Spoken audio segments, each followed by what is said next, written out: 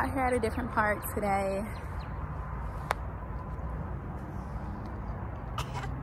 So far, we only just been in this simple circle. I'm debating if I want to go through the real trail where it gets kind of like more woodsy, spooky at least if you're walking. If you're on wheels, you're good, but whew, I can't really see y'all because of these sunglasses. But he's out there chilling, back there chilling, ready to get out the sun, so I'll catch y'all later. My baby done fell asleep. We end up going down the spooky part of the trail. Had to take them sunglasses off because it was messing with my view and perception. But this is the other end of the trail. I'm not crossing the road to continue on. Never been that way. Yeah, so we might travel that another day. Maybe, maybe not. Because this road gets pretty busy with people cutting through as we get closer to 5, and it's 4:58 right now. So anyway, about to hop back on this bike. Can't even talk. I'm about to switch to a different language and then get back to the car. My baby is asleep and I don't want him leaned over like that too long. Yeah, so let's go. So we had another successful bike ride. It was really, really good. It's getting easier, like this guy had told me, every time that we ride. So when we were going up the inclines, I no longer had to stand up working the bike to get up the daggone incline.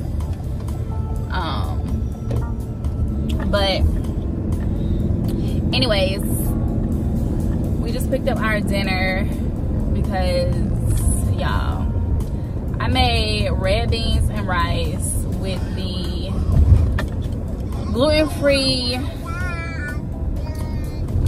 chicken andouille sausage, and the chicken and the rice obviously done, like the whole meal came out seasoned well and delicious. However, the Ninja Speedy cannot cook dry beans in a speedy fashion. I have to put it, and if I ever do it again in the future, which I'm not, because it takes too long, that defeats the whole purpose of a Ninja Speedy. But I would have to put it on like slow cook, which it was. However, the difference is it would need to be on like 6 hours. It was 7 o'clock when I started cooking. Whoo! And I hadn't planned no other dinner. Didn't have nothing else in the home that I can make quick, because one, the Ninja Speedy was occupied. So it basically got probably about 88% done. So the beans, that is, the beans. Like I said, everything else was well over. It was done. But these beans, some of the beans were just right good, and other ones were still hard. Some of them was soft enough to chew, but thick. Yeah. And then that was my first time cooking ever with dry beans. So I know, not from experience, but I just know, just head knowledge of seeing things, hearing things throughout my life, that, you know, when you're cooking with dry beans, you're supposed to let them soak, and you usually let them soak overnight. I guess that lets them soften up and cook even faster. I don't really know. This time I'm just using canned kidney beans, because that just would have been much, much easier. Like I said, the seasonings was on point. Like if the beans were cooked all the way good, that would have been perfect red beans and rice meal. Today would have been the third day for it.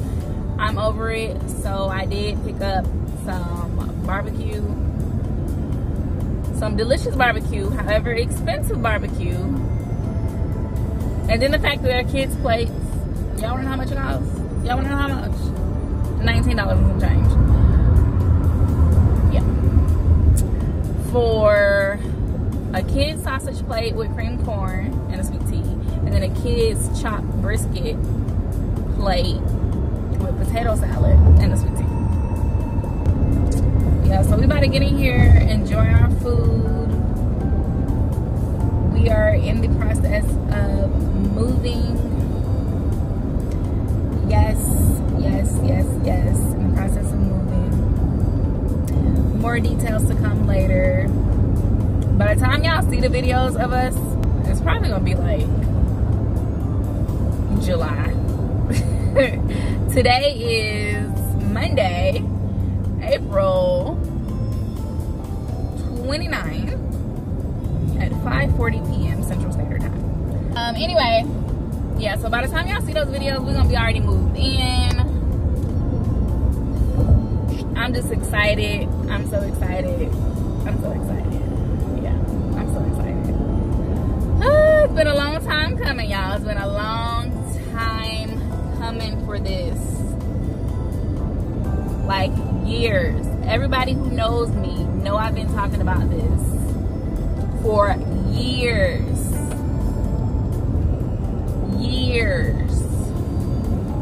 Every single year. And then finally, this is that year. Today is a day of appointments for Isaiah and handling housing things for me. We are just leaving his dentist appointment. He has his 15-month checkup in an hour and 35 minutes.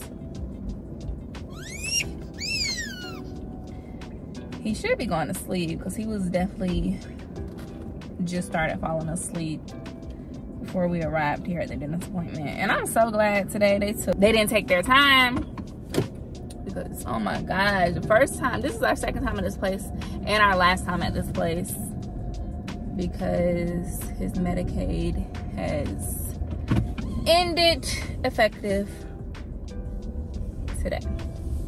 So I have to add him to my work insurance. But so yeah, so today is the last day at this dentist, simply because I don't really care for it. I don't care for how they do things. It's another one, a better one that's more holistic, just I'm sure look nicer. Yeah, we're going over there. We're going over there. Yeah, we ain't going to this one no more. Same thing with pediatric. Like today will be the last appointment there. Honestly, it was going to be the 18-month, but since his Medicaid ran out now, we're not doing. Yeah, today is just gonna be the last appointment, because if you know, or maybe you don't know, but after the 18 months visit, they don't get seen again until 4. And really it's because of a shot schedule. We don't do that over here, no. So technically he didn't really need to be going. So anyway, the manufactured home buying process so far is smooth. So far it's smooth. I submitted I showed proof of my down payment on Saturday. Submitted all I needed to submit for that. And then today they called me and they said they still needed my detailed letter of my past 2 years of employment history. They needed and 60 days of pay stubs. So I already submitted that. I'm done with all I need to submit. Now they're just waiting on the manufactured home community to submit what they need to submit, which is the lease agreement, you know, for the lot rent, which is $4.99 a month. the community waiver, a homeowner's insurance estimate, quote, whatever. Basically everything else that's due to be submitted is for the community to submit. Yeah, she just need to do what they need to do. They still got to put the skirting on the house,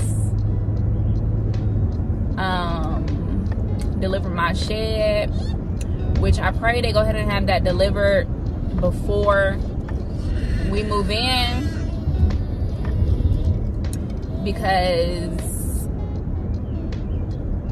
all the stuff that's in the garage is gonna go in that shed, and it been spiders in that garage, like even some big ones. I'm not about to be putting that in my house, and I don't want it sitting outside.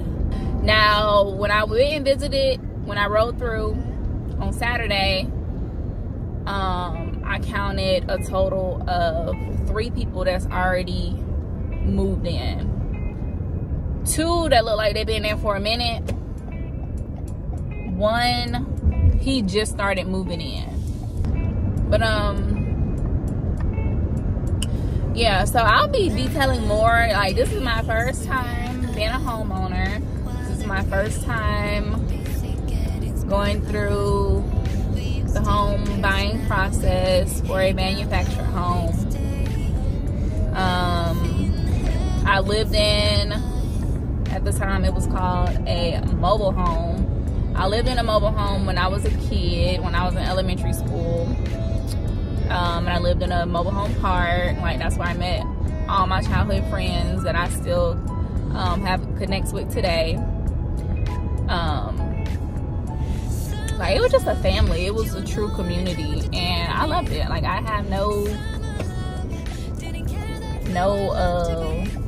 nothing bad to say about my very vivid childhood of living in a mobile home community, in a mobile home. We had fun. We literally had fun, and everybody knew everybody. We were all at each other's house. Like, that was the time where my brother's friends would literally, if they seen that your door open, because you know we had the screen door, if they seen the main door open, child, kids just walk up in the house. I think even when the door was closed, because I think we might have had a bad habit, at least my brothers, of not locking the door. So yeah, their friend would just walk up in the house. Craziness. But yeah, it was a fun time. Fun times. But now my son will be out here growing up in a mobile home community for now, because the ultimate goal is to have my land. I'm still gonna buy my land. More than likely we'll move this home out of the community onto the land. I don't really care for a big space. I don't care for a big space. Before I got pregnant, the goal, I was literally looking at living in a tiny home or even an RV. Yeah, because I'm thinking financial freedom. And financial freedom is still the goal. Like, if you can just free up your money, like, you can just enjoy life so much better and just be able to do and fund what you're called to do, because it takes money to live. It takes money to even fulfill your purpose that God has created you for. So I only have 2 major debts, and that's this car that's gonna get paid off first, and then the manufactured home will get paid off second, and then I would just free up all my money.